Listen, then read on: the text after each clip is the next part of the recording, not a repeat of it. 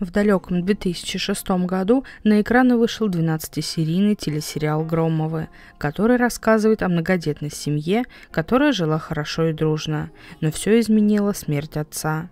Громовым пришлось столкнуться с огромными трудностями. На первый взгляд, простой, но в то же время сложный сюжет мгновенно попал в сердца зрителей.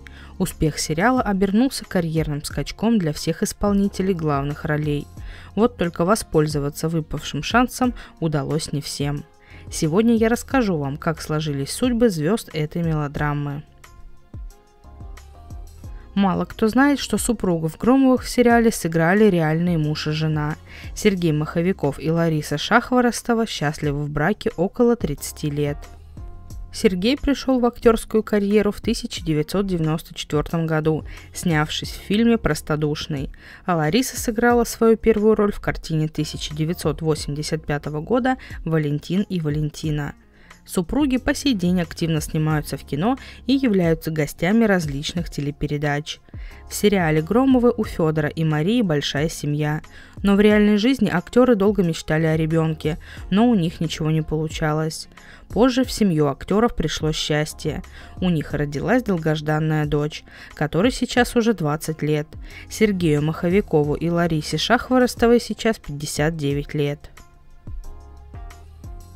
Глафира Тарханова стала одной из самых ярких актрис сериала.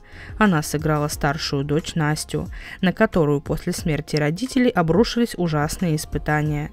На момент съемок в сериале «Громовы» Глафира Тарханова уже была актрисой театра «Сатирикон». Она отлично совмещала съемки с работой в театре, а вскоре ее стали приглашать сниматься в кино и сериалах еще чаще. До сих пор график актрисы остается насыщенным. В 2005 году Глафира Тарханова окончила актерский факультет школы-студии МХАТ, а в 2008 году отучилась в МГУ на психолога. Актриса замужем за актером Малого театра Алексеем Фадеевым. У пары 4 сына – Корней, Ермолай, Гордей и Никифор. Сейчас Глафире Тархановой 39 лет. Сашка Громов как мог помогал своей семье, когда она столкнулась с трудностями. По сюжету этот персонаж добился успехов в боксе, но был вынужден уехать с соревнований, потому что почувствовал, что дома беда. Василий Лыкшин справился с ролью отлично. Зрители полюбили Сашу Громова, но даже не догадывались, насколько сложная судьба у исполнителя этой роли. Василий рос в бедности. Отец не работал, а мать не могла обеспечить семью. По этой причине Василий попал в детский дом. Там мальчик подвергся дурному влиянию сверстников, из-за чего уже в 14 лет загремел в тюрьму. Страшно представить, что было бы с Василием Лыкшиным, если бы не режиссер Светлана Стасенко. Она взяла мальчика под опеку и сняла его в своем фильме «Ангел на обочине». Ну а после сериала «Громовы» парня накрыл успех. Его приглашали сниматься в различные проекты. Финансовое положение тоже стремительно улучшалось. Вскоре актер женился на журналистке Елене, которая родила ему дочь. Василий Лыкшин вовсю строил планы на будущее.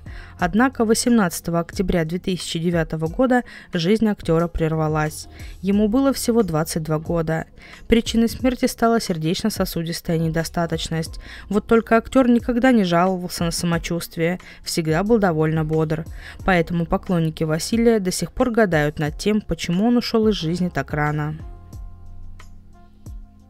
На роль хулигана Савки Василий Прокопьев попал совершенно случайно, но со своей задачей он справился блестяще. Сериал «Громовы» стал для актера первым крупным проектом. После съемок в сериале Василий Прокопьев еще несколько раз снялся в кино, но с каждым годом получал все меньше предложений. В 2013 году он решил оставить кино. До недавнего времени про Василия практически не было никаких новостей, но в 2021 году появились фотографии актера. Оказывается, его пригласили сниматься в продолжении «Гардемаринов». Пока неизвестно, какая роль досталась Василию Прокопьеву. Он очень сильно изменился, и многие поклонники сериала «Громовы» его не узнают. Сейчас актеру 31 год. Павел Бендюк сыграл Никиту. На момент съемок актеру не было и 7 лет. После выхода сериала на Павла свалилась популярность, и мальчика стали узнавать на улице. Ему часто поступали предложения по съемкам, и актер даже успел сняться в сериале «Счастливы вместе». Но мальчику быстро разонравилась эта работа. Родители не стали давить на ребенка, и Павел завершил актерскую карьеру. Павел Бендюк вырос, сейчас ему 23 года. Он не дает интервью, не вспоминает о съемках в сериале «Громовы» и не делится новыми фотографиями в социальных сетях. Известно только то, что Павел окончил вуз и не собирается возвращаться в мир кино.